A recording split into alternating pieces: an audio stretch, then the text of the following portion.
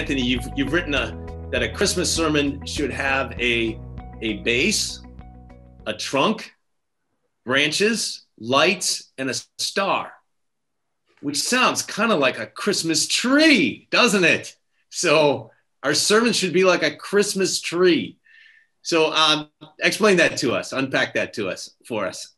Yeah, I mean, really, that was just an idea for a structure. And I think it all goes back. When I first became a Christian, we had a guy who was, they get up to preach sometimes. And to be honest with you, whatever he preached on, it seemed a bit like he was just pulling thoughts off some devotional calendar and reading them to us. And some of them were, nice thoughts and helpful for us to ponder. But it was like we had to do the work of making sense of what it was that he was saying. And hopefully occasionally you might come away and think, that was pretty interesting. But there wasn't any real structure. And I suppose as I've looked at and tried to, model and learn from just communicators, not only preachers, but anybody who's communicating, that there needs to be some form of a structure. One I've used before when I was kind of getting going on this was like somebody said, it's like a train. And first of all, you have the light at the front that's flashing like those old steam trains. And then you have behind that the engine, which is like the driving point, and that's hooked and attached to some carriages,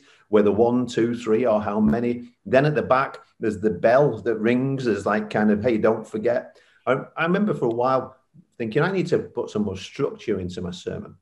I read that great book by Andy Stanley, Communicating for Change, some years ago. And he talked about the way in which I've changed it now is like me, we, God, we, you. I kind of have that so much in my head now that I find it difficult not to preach in those ways. So it's like me, let me tell you something about me. So this is personal, this is connecting. We all have this problem. We all have this question. We all are going to go through this.